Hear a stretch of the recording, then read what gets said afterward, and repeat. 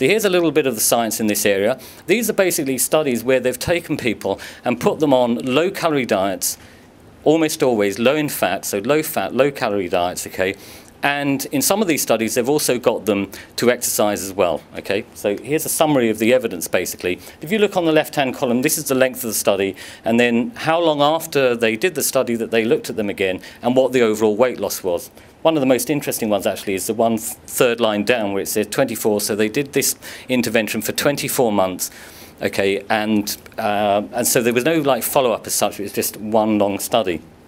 If you look, though, at the average weight losses in these studies, you'll see that when they changed their diet alone, they lost an average of 2 kilograms, basically, which is about 4.5 pounds, okay? And if they added exercise to that, and that was very often about sort of 45 minutes, 3 or 4 times a week. This is quite a lot of aerobic exercise. Sometimes they used a little bit of resistance in there as well. They lost about 3 kilograms, which is about 6.5 pounds, okay? And you might say, well, it's better than nothing, okay? But actually, when you think about how much work and effort went into this, okay, and the fact that these people, started out at about sort of, the 230-pound mark usually, that was the sort of average weight in these studies, then you begin to realise this is an unmitigated failure, okay? There's no other way to explain or to describe that in my view. It is a failure, okay? Now, also in these studies, just bear this in mind, the people in these studies were not working on their own, okay? They had an enormous amount of support generally. So they're attending group session, one-to-one dietary sessions, okay? They've got people motivating them in group exercise or motivating them to do their exercise on their own. They've had a lot of intervention, and look at the results. They are appalling. So what normally happens when people fail applying the calorie principle? Here's my experience.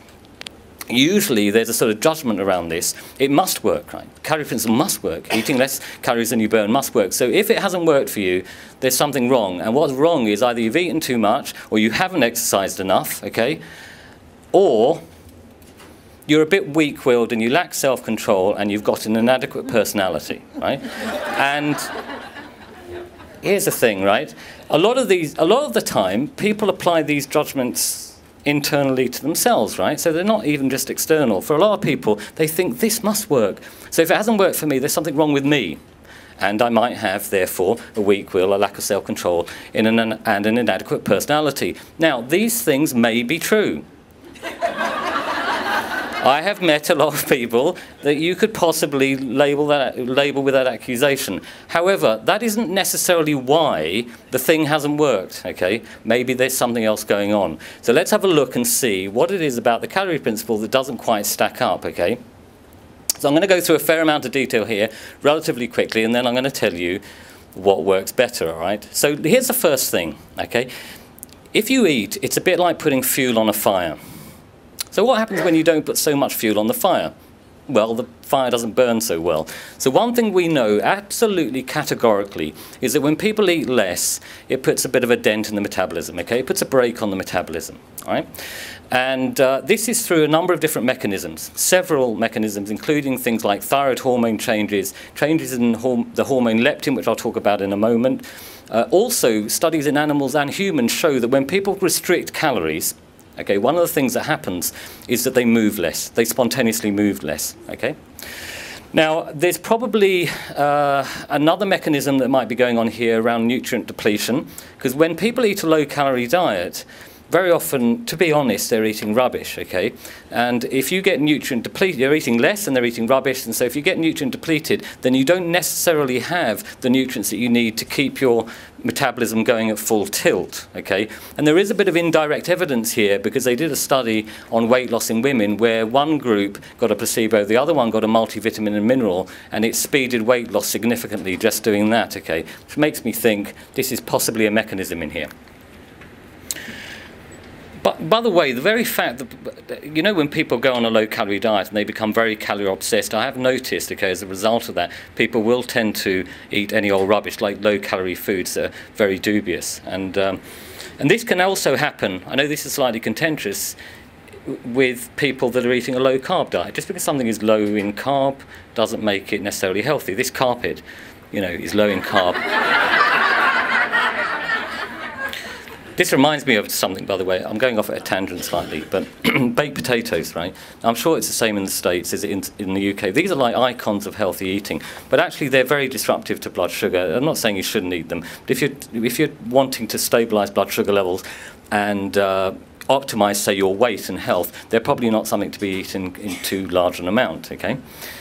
But why do people believe that baked potatoes are healthy? Because they're low in fat and high in fibre. Well, this carpet is low in fat and high in fibre, okay? And when someone looks at me quizzically, I say, well, here's another thing that's low in fat and high in fibre. Dog shit. Dog shit is low in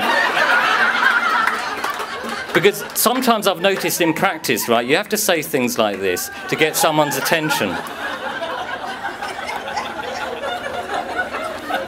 And then I'll say something like, and it's also 0 cholesterol and fresh.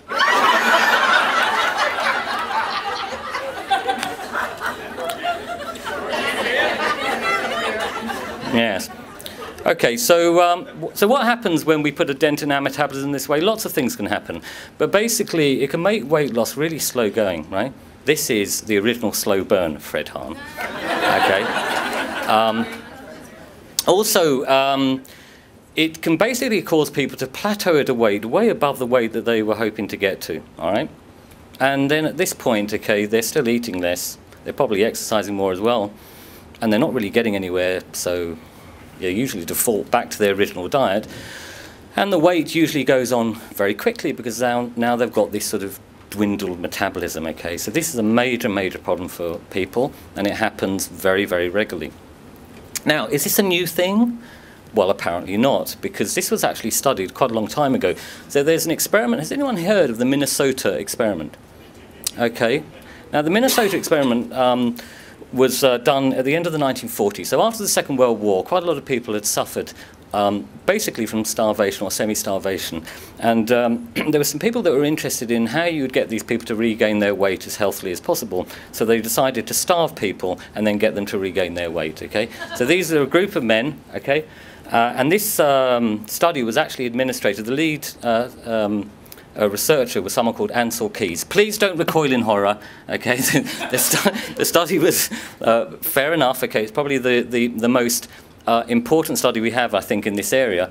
And basically what they did was they got these men, and for 24 weeks they got them to eat what they described as a semi-starvation diet, which is 1,600 calories, by the way. Okay, but it was a low-fat, high-carbohydrate diet, as we're generally recommended to eat. So what happened? Well, overall, weight went down by 20 to 26%. Okay, that's all right. Okay, I mean, they were emaciated, and I'll tell you in a moment, they weren't doing so well. But actually, overall metabolism went down by almost 40%. Okay, so the metabolic reduction was even bigger than you would predict. As a result of the amount of weight that these people had lost, okay? Now, that doesn't look so good, and worse than that, these men, okay, really suffered at the hands of this diet. I mean, most of them were perpetually thinking about food. Anyone had that before? Okay?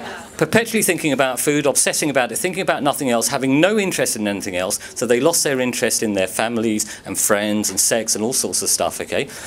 They lost their senses of humour. A lot of them were chewing gum and drinking coffee incessantly. Anyone here done that on a diet? Okay.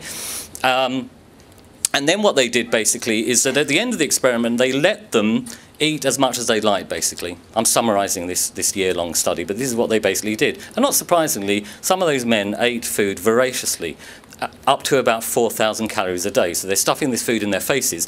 And what they found out subsequently, looking at the data, is that their appetites seem to be related to fat sort of levels in the body. And as their fat levels came up again, okay, their appetite came down.